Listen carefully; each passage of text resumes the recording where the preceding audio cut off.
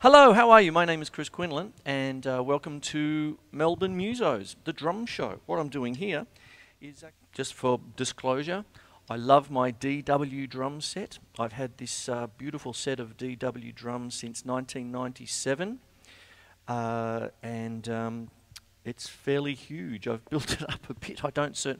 I certainly don't take it out on the local pub gig, but I do use it for clinics and things like that, and of course here, so it's a little bit more like my workstation here.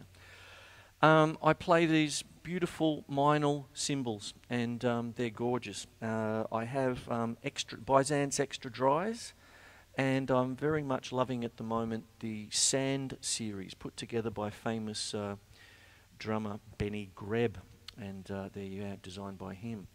I'll talk about all of this in a minute. And drum skins are Evans drum heads. I've been playing them forever, once again since 1997. And at the moment I've got them covered completely with Evans G1 drum heads, coated level 360. There's something about this level 360 that's special. It just improves the range and all of that of the drums. I'll be getting into that a little bit in a minute as well. And I'll play for you in a second, but to finish off, everything I hit is with ProMark sticks.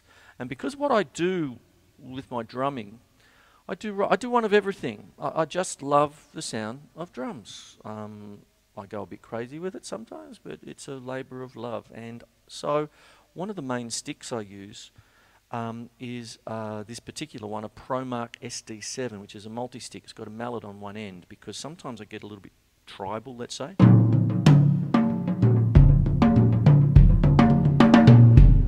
But when I need more cut, what I'll do is I'll go to the tip.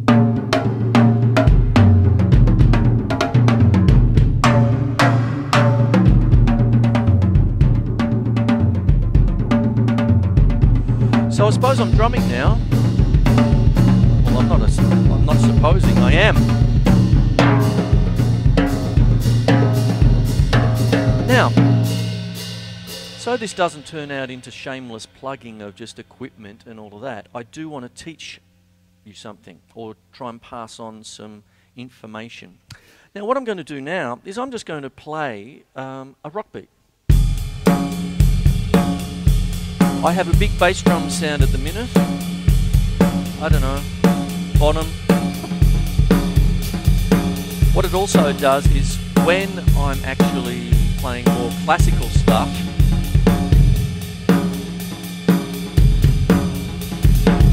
it's got that big bass drum sound that I especially love with classical composers like Dmitri Shostakovich.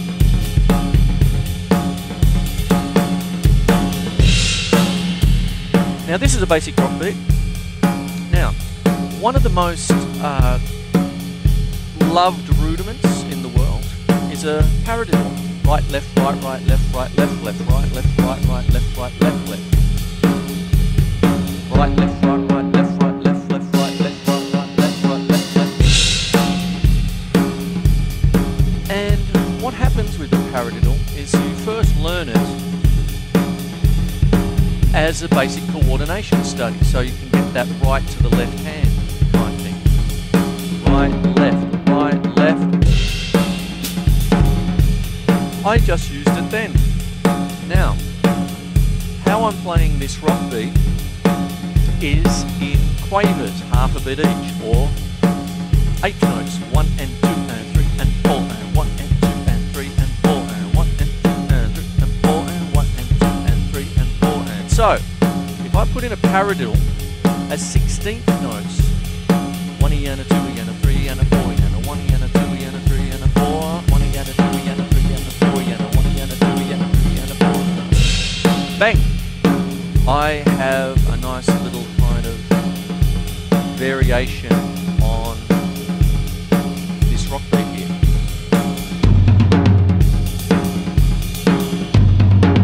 There it is on Tom 3. 1, 2, 3. You see? Now if I do that,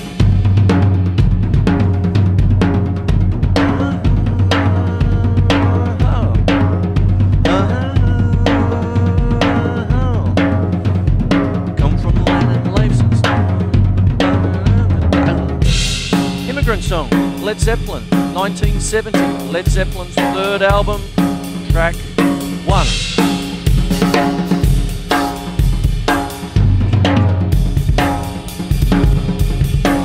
Now, this takes a bit of work, but what I'm doing now is when I put in a paradiddle, 16th notes, 1E and a 2E and a 3E and a 4E and a 1E and a 2E and a 3E and a 4E and a right hand on a 20-inch vinyl sand ride, left hand on a DW stainless steel snare, 14 by 6.5 with the snares off at this stage, with an accent on 2 and 4, 1E and a 2E and a 3E and a 4E and a 1E and a 2E and a 3E and a 4E and a 1E and a 2E and a 3E and a 4E and a bass drum in on 1, 1E and a 2E and 3, sorry about that, 1E and a 2E and a 3E and a 4E and a 1E and a 2E and a 3E and a 4E and a. Then I start adding other bass drums. If I put it on every one, it might be a bit too much for some funky things, but that's essentially what it is for immigrant song.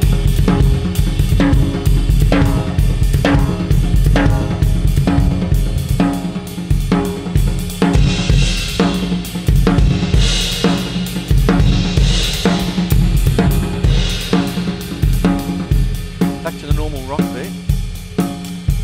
Paradiddle time. You can move it around.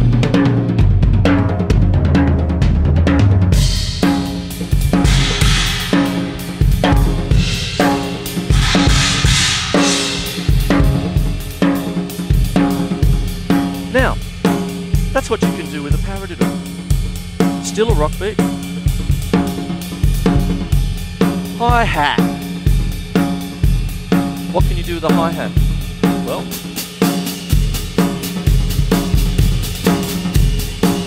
that's one of John Bonham's secret weapons. It's just keeping the hi-hat going in its quavers. Because when his big 24-inch cymbal was getting all washy, the hi-hat still gave Led Zeppelin's beat, you know, that definition.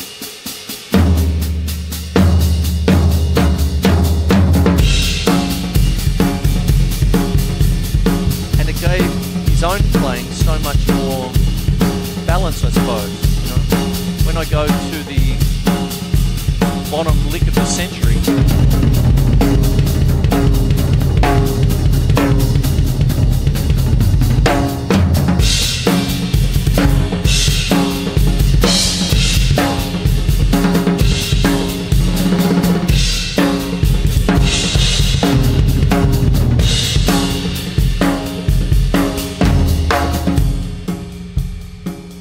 that's what could happen with that, you see. It's just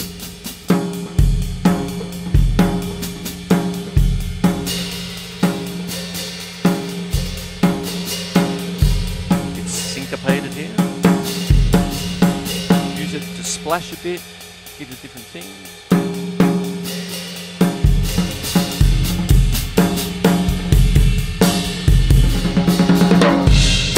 Back into it, back to normal rock beat. Just paddling on it, can you hear that?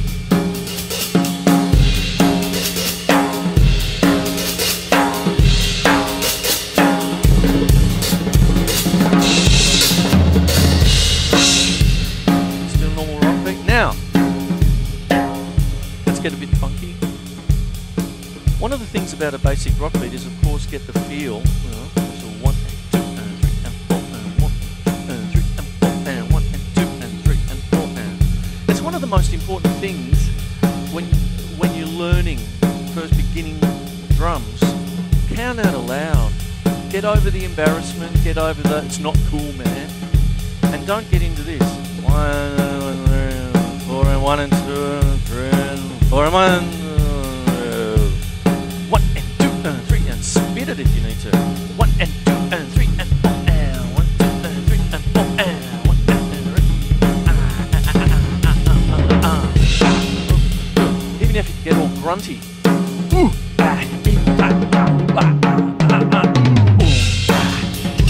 1 and 2 and 3 and 4 and 1 and 2 and 3 and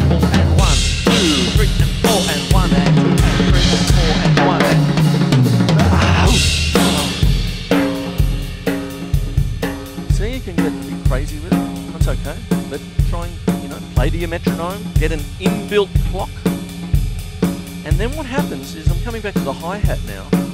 The most basic thing with a hi-hat is just to do that thing and just play along.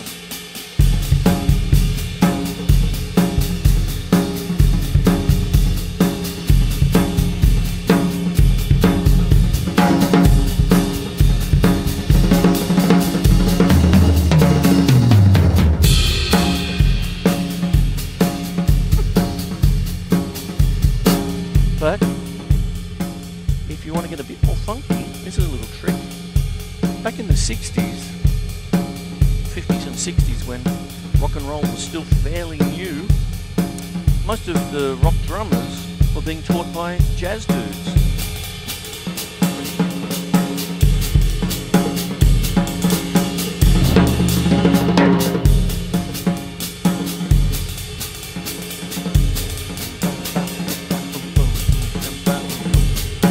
Why not keep the hi-hat on 2 and 4, but it's double time. So when you're playing a rock beat, 1 and 2 and 3 and 4 and 1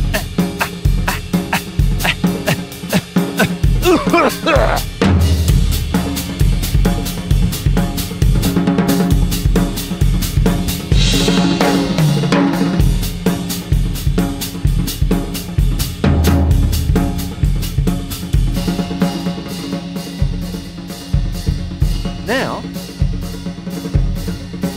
put a bit more air in your playing.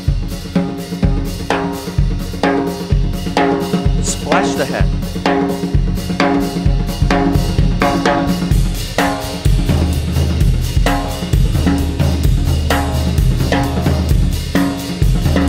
Move the right hand,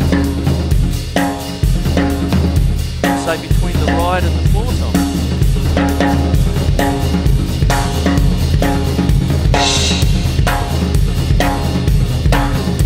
Shot the snare drum.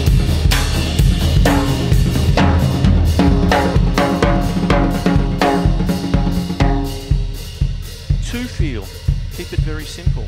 Right, left, right, left, right, left, right, left. Now if you're doing this, you can go into things like a bow diddley beat. And what a bow diddley beat is a 3-2 clave played on a tom-tom.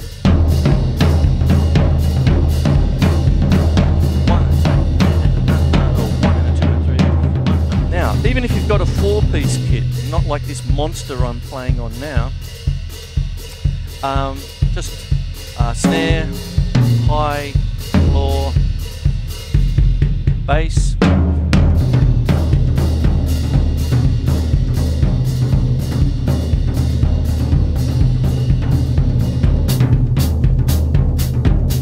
And that's it, with the hi-hat, 1, 2, 3, 4, 1, 2, 3, 4, 1, 2, 3, 4, 1, 2, 3, 4. Now I'm playing cut time, really. Now if I'm doing that,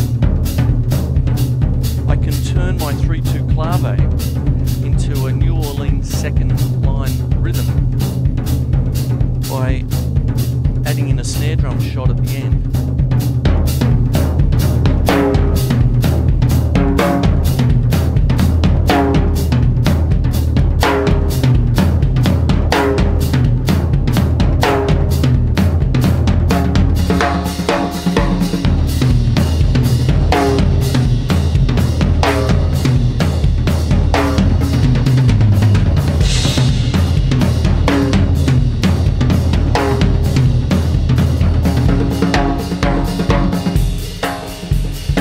All comes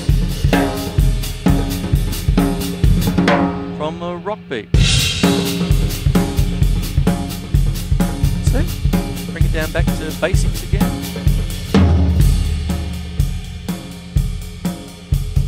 One and 2 and 3 and 4 and 1 and 2 and 3 and 4 and 1 and 2 and 3 and 4 and. See? So I hope you get something out of this little clip that I've put together.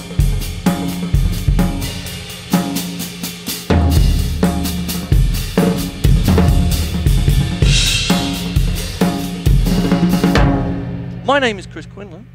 Everything that I'm playing today is on a DW drum set, covered by Evans G1 level 360 drum skins All the cymbal sounds are courtesy of Meinl, and everything that I hit them with is with ProMark. Okay. Without those 4 companies, I wouldn't be able to do what I've been able to do, if you know what I mean. So I'd like to thank each one of those companies very, very much for helping me bring this bit of educational stuff to you. I hope you've gotten something out of it. As I said, my name is Chris Quinlan. My show is Melbourne Musos, the drum show. And these particular little clips that I'm doing are for you all on YouTube and Facebook. Okay, catch you next clip.